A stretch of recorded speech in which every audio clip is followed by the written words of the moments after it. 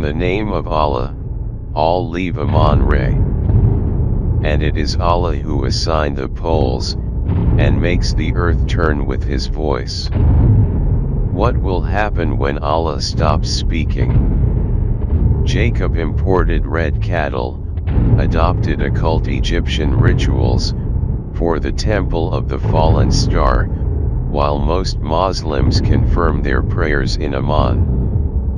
And the Christians are confused, they are lost in the desert of Egypt's Trinity. They say, the Father alone knows the hour, thereby they declare two of their gods to be ignorant. O Abdallah, say, stay in ignorant arrogance, keep repeating the lie, continue worshipping your idol, a father with two ignorant lesser gods. I will tell you, none of them will save you from the coming hour. Whoever recognize his word, it will land in the fertile consciousness mind, the birthplace of a Holy Spirit, in a material world of deceptions and lies. Do they not understand?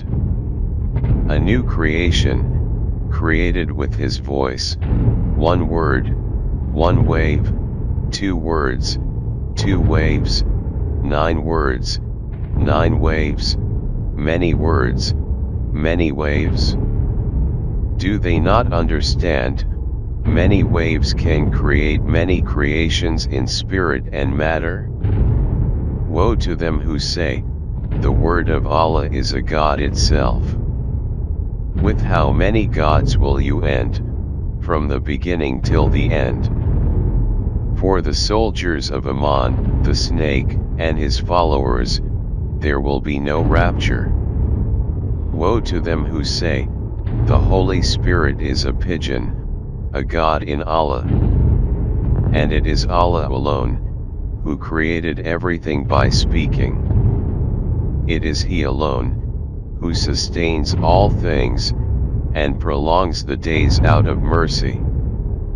O humanity, you have turned everything around, turned the lie into truth, the truth into a lie. Woe to mankind, when Allah turns the poles upside down, to correct all these errors. And only Allah can be compared with nothing, nothing is like Allah. Only from Allah is the beginning, the return, and the end.